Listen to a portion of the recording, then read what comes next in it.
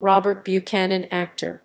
Robert "Rab" Buchanan, born 9 March 1962 in Glasgow, is a Scottish former actor, most famous for playing in three films by director Bill Forsyth: That Sinking Feeling 1979, Gregory's Girl 1981, and Comfort and Joy 1984.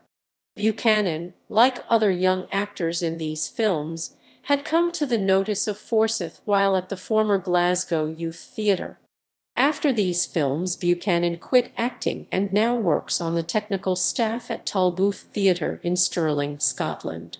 In 2007, Buchanan featured in the BBC One documentary series Movie Connections, narrated by Ashley Jensen, which had cast and crews of well-known British films, including Gregory's Girl, explaining why they think the films were so popular.